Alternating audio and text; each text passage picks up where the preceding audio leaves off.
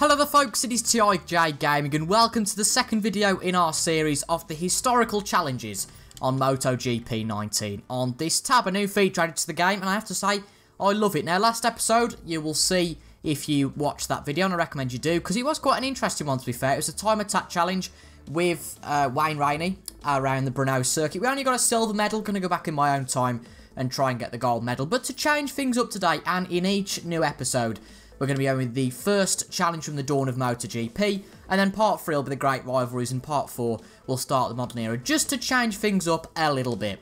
So, in this video, I'm going to be doing the first one of the dawn of the MotoGP. So, it's Max BIAGGI against the Rookie of the Year. So, back at Brno again, funnily enough.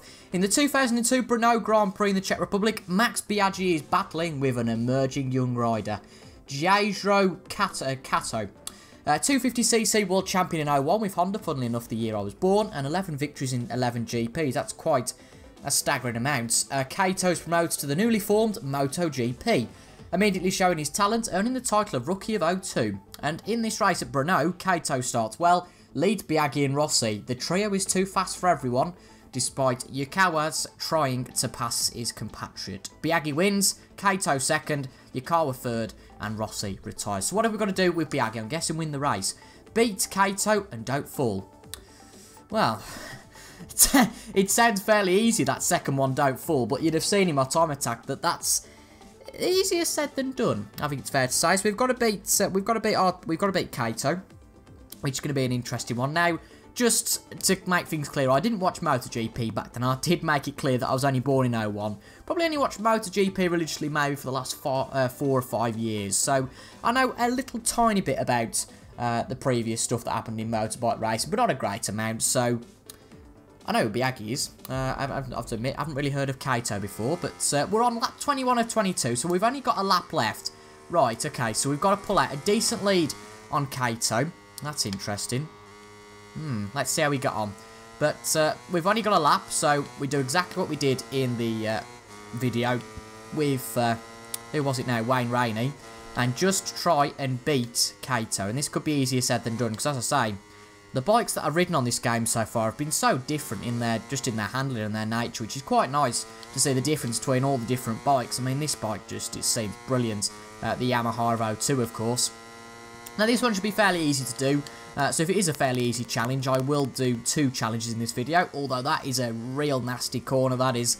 And luckily, though, we've stayed ahead of Kato, but it's clear that they don't just want us to stay ahead of Kato, they want us to beat Kato by quite a whopping amount. Now, we're just a second ahead of him at the moment, so we're going to turn traction control down a little bit, try and get a better run out of the corners, and try and pull out a little bit of a lead on Kato. Coming out this corner, though. I thought they'd got music in the background, then it was just our 4-stroke engine going to the clappers. But at turn 7 at Stadion, we've got quite a decent lead, I'd say, now on Kato. He might be able to get the silver medal. I don't quite think we'll get to gold. I think that'd be quite staggering to try and do. Going way too wide there. But the most important thing is that we don't fall off. That's one of the objectives. And as long as we beat Kato, that doesn't really matter. But we pulled out a 2-second lead. Got another 2 sectors to go just yet. So we'll see how we get on. I reckon we can pull out another 1.5 seconds potentially on him. And of course, we're on the faster bike. And Kato only being a rookie, we should really be beating him here. Don't know what really happened to BIAGGI in the end. Not sure. I think perhaps Rossi beat him too many times and that upset him.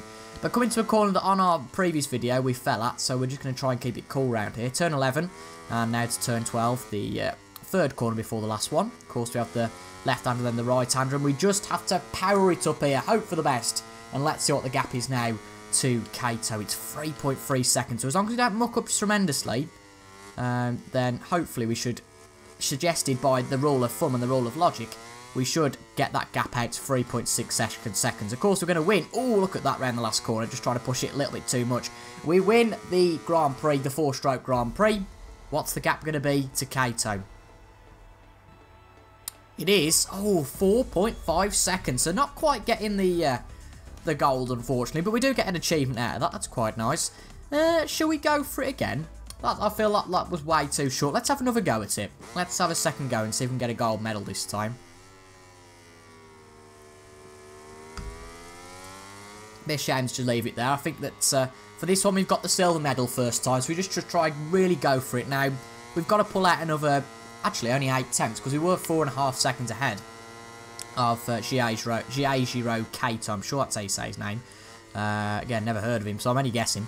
But yeah, we pulled out a 4.5 second gap last time out, so if we push a little bit harder around all the track, you would think, suggested by that gap, that, I mean, mind you though, that was a bit of a dodgy one around that corner, just trying to push it too hard, and I've only had the game a day, so at the end of the day, I think perhaps pushing too hard isn't the way to go. But we pulled out a 4.5 second gap on Kato last time out, so there's no reason why we can't get another 8 attempts out of him this time. Certainly brilliant to win our first gold medal. But seeing as how short this is, I might keep the, I'm not sure, I might keep these as individual videos for the archives, just so anybody wants to see individual challenges can see them quite easily. And if this is quite short, I'll maybe bring 2 historical challenges out today. Let's see how we get on though. Let's see if we can get gold. I'm willing to give this a few goes before we get gold, but it's been a bit more hooked up, I would say, than it was last time out. But that just might be me being a bit delusional. But I guess the only way we'll be able to see whether we've done any good or not is through the gaps that we've got now. We were 2 seconds ahead of Kato by this time in the last one. We're 2.1 ahead, so not really much of a gap developed, but a tenth's a tenth, and you know, it could potentially develop into 6 tenths in the next sector. Here's me hoping, but we did go a little bit wide at some of the corners, so potentially this time might be time for a little bit of improvement. Me saying that, we go a little bit wider than the racing line would suggest at that corner just there, but coming into the left-hander, braking quite late and not really getting the right line, and we're off. Well, oh no, we've been overtook by Kato. We're not going to beat him. Actually, we'll just try and beat him. No, I'm going to fall off again because I'm being too aggressive. Well, let's give this another try. We're going to fail this. Let's restart the challenge. And, I mean, that's the beauty. And I quite like these challenges for that. Just pushing you as hard as you can. Trying to eke out every tenth of a second possible that we fell off 3 corners before the end. But here we go again. 3rd time. I'm going to only do it 3 times. Don't want to do it too many times. I don't want to bore you guys too much, but I do want to get as good as I can get on these historical challenges, really. It's a nice accolade to have, isn't it? And plus the fact you do get an achievement, I can imagine, if you get gold, so it's all worth it. Going a little bit wider at that first corner than we wanted to, probably, but just really doing really well coming out of it, and bang on the apex on the left, slowly developing to the right-hand side of the track. Brake into this corner, just tap the brakes later on. You can actually see on the right-hand side of the screen my inputs in terms of acceleration and brakes. A big lot of brake as you first go into the corner. Oh, blimey, already a 2-second gap to Kato, so obviously very much concentrating. This is clearly doable. But brake just as you go into the corner with a racing line, and then ease off the brake. Just tap it slightly, but if you hit the brakes too hard at a low speed, or when you're just about to turn in the car, the bike just goes, no, you're alright, thank you.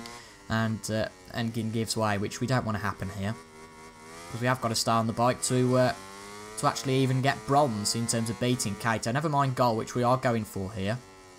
But this seems like a much better run than last time. I mean, as you can see from the mini-map, which is very mini in the bottom left corner. There's no exaggeration there. We are now 3.5 seconds ahead, so that's pretty much got the silver award. To be fair, not quite 600ths off, but you would think based off a delta of 1.5 seconds in that sector compared to what we had the first time we did it, that we would get this 5.3 seconds. I'm going to cheat a bit, turn traction control up a little bit, because this corner I'm a little bit worried about. That little bit more traction control just helps us out, as you can see.